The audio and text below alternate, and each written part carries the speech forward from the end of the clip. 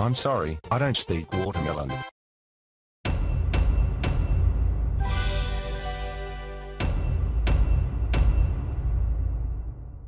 MC Bear Bear, you've got a tear. This isn't MC Bear Bear. This is Master of Ceremonies Bear Bear, which was introduced in Future Vision. This is MC Bear Bear, which was introduced in Mirror Gem. Why they made two different bears with the same acronym is beyond me.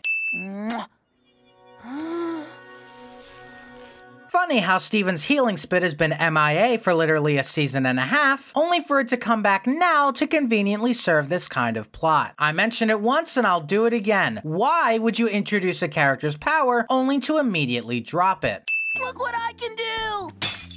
With my future vision, I can see you're going to ask if you could use your power to heal one of the monsters in the bubble room. Well, good thing Steven wasn't gonna ask you if you wanted to go get food or something, cause you'd sure look like a fucking idiot right about now, wouldn't you? Future vision in general is dumb, but using it to try to predict one question out of millions someone can ask you is very ambitious, to say the least. Why did you agree to this? I lost the battle of will.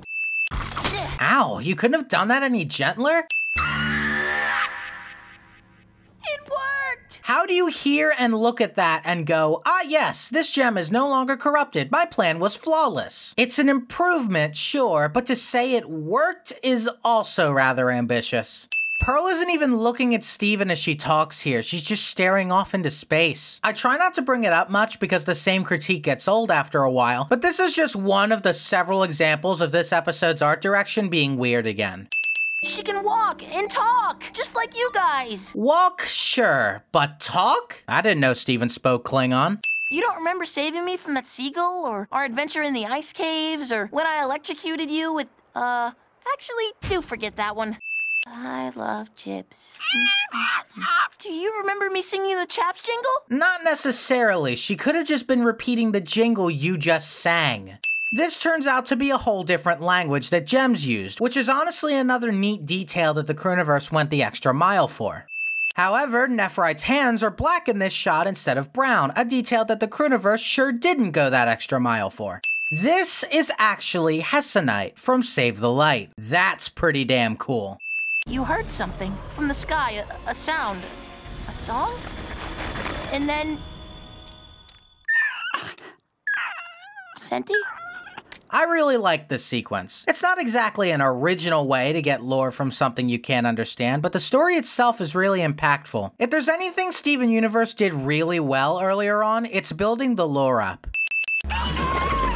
Why is this only temporary? Did this only stave off the corruption and thus it's spreading again? Because that's really not how healing things works. And even then, that can't be, because when he tries it again, it seemingly stops working. What the fuck's making it stop working then? And if your counter-argument to that is Steven's healing power is not working very well on mental ailments, then why did this even start to work in the first place? And if anything, this could lead into another aspect of the critique of how corrupted gems work as a whole. Some of it seems so random. Nephrite somehow turns into this thing. This guy somehow turns into a wind-blowing pufferfish. How does all this shit work? Corruption as a concept is cool, but the way it works desperately needed exploring. It leaves all these unanswered questions that make scenes like this come out of nowhere and make little sense. This turns out to be Nephrite's ship, which is another really good bit of world building we've seen earlier on. However, a hole was actually blown into the ceiling of this ship, which appears to be missing here. The size of this door changes a couple times in between shots. In this shot, it comes up to about the centipedal's top beak thing, then it shrinks to below her mouth, then it's bigger than her.